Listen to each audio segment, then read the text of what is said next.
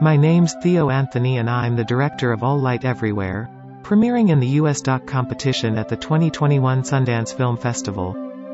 All Light Everywhere is a film about vision, technology, and power.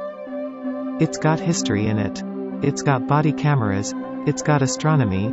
It's got surveillance. It's got pigeons. It's got a whole lot of things in it that we can't show you because the film's not done yet. We spent 4.5 years making this film. We read a lot of books.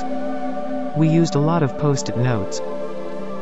We left the post-it notes on the wall so long the sun stained a shadow into the wood. But most of all, I got to make this film with some of my best friends in the world. Riel Rock-Decter, Sebastian Pardo, and Jonna McCone produced. Corey Hughes shot it. And Dan Deacon made the score, some of which you're hearing right now. We hope you check it out.